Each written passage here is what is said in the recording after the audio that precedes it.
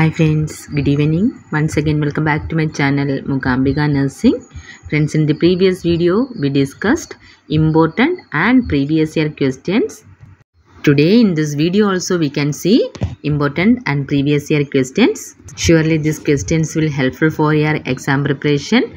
If it is useful for your studies, please share my videos to your friend circle and subscribe my channel and support me. Let's continue the questions.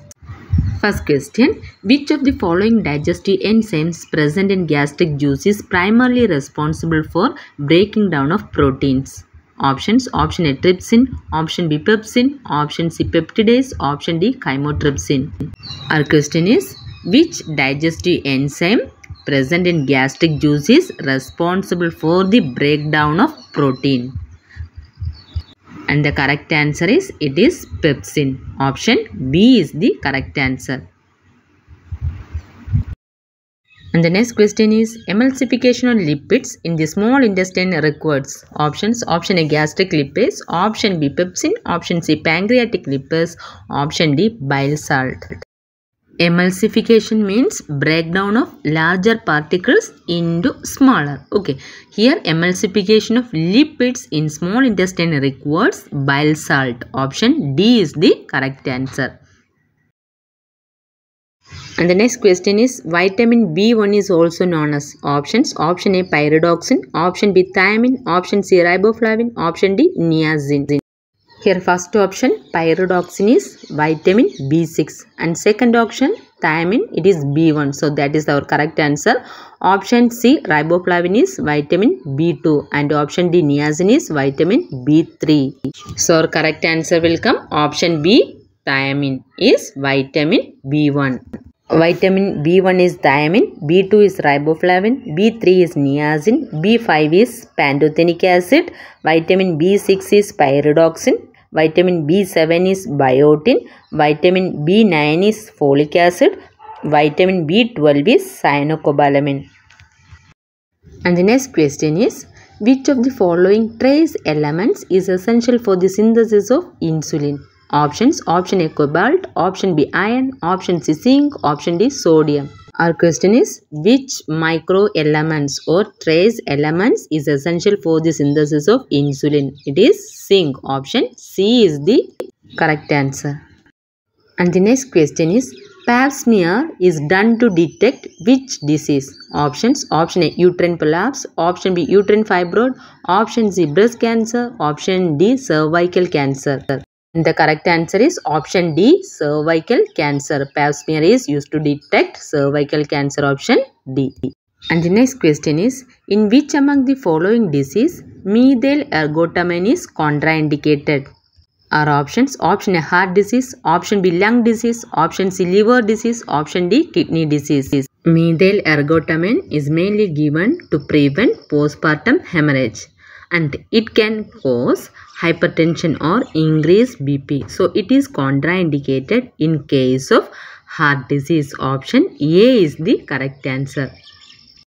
Move on to the next question. The hallucination that is present during the aura of epilepsy is options: option A olfactory hallucination, option B visual hallucination, option C auditory hallucination, option D gustatory hallucination. Here the question is, which type of hallucination present during the aura of epilepsy? It is olfactory hallucination. Option A is the correct answer.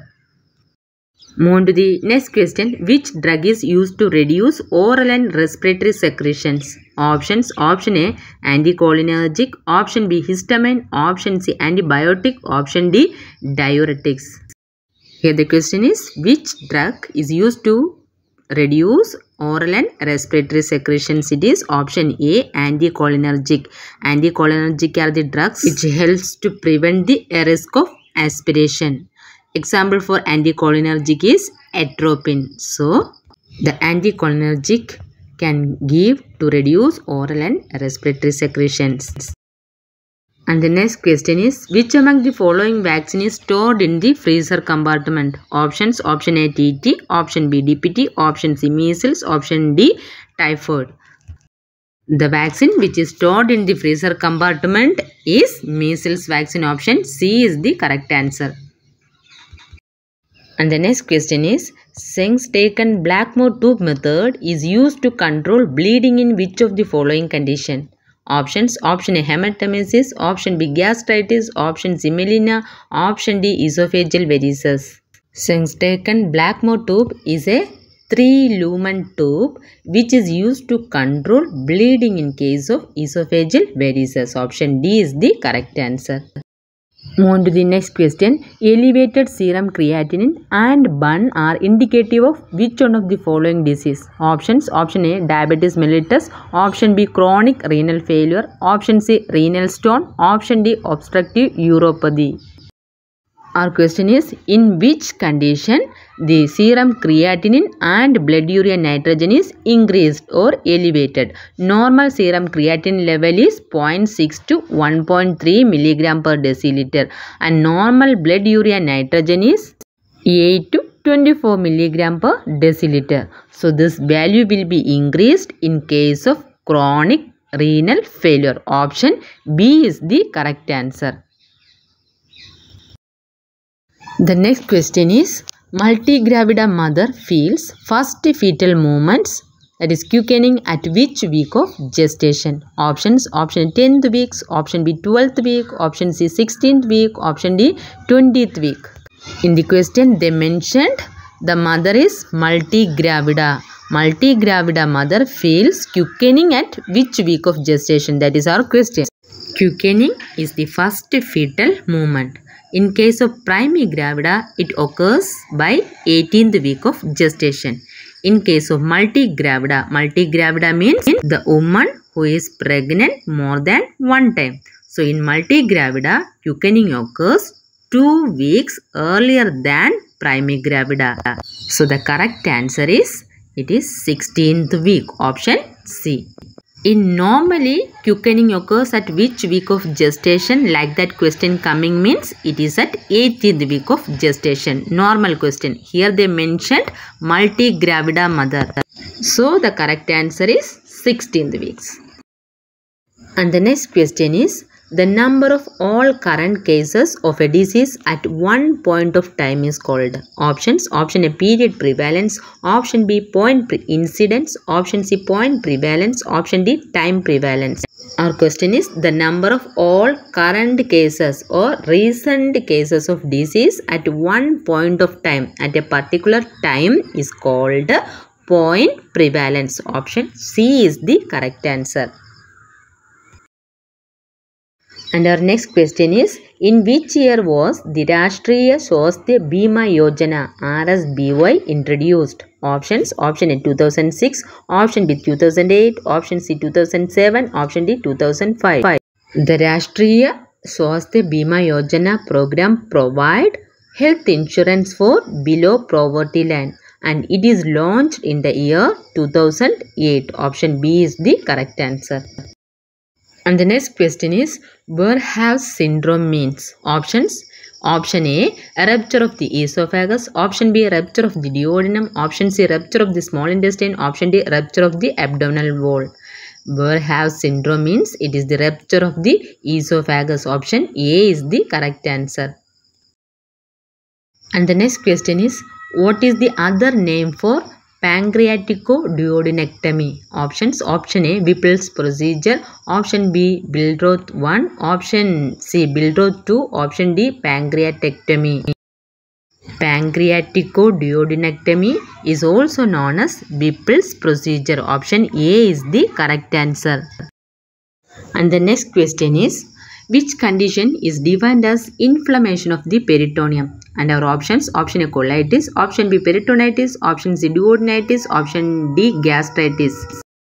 Inflammation of the peritoneum means it is peritonitis. Option B is the correct answer.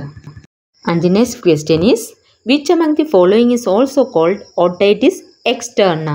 Options: option A temporal bone osteomyelitis, option B parietal bone osteomyelitis, option C frontal bone osteomyelitis, and option D occipital bone osteomyelitis. Otitis externa is also called temporal bone osteomyelitis. Option A is the correct answer. And the next question is, which cortical area is responsible for the formulation of speech? Options: option A, Broca's area, option B, cerebellum area, option D, hypothalamic area, option D, hippocampus. The speech center or the area which is responsible for the formulation of speech is Broca's area. Option A is the correct answer. And the next question and the last question is, the primary granuloma found in the tuberculosis is known as. Options: option A, Ghon's focus, option B, caseous focus, option C, Eredis cells, option D, goblet cells.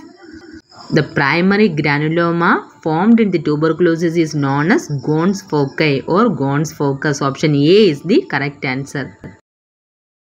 Friends, today in this video we discuss important and previous year questions. If it is useful for your studies, please share my videos to your friend circle.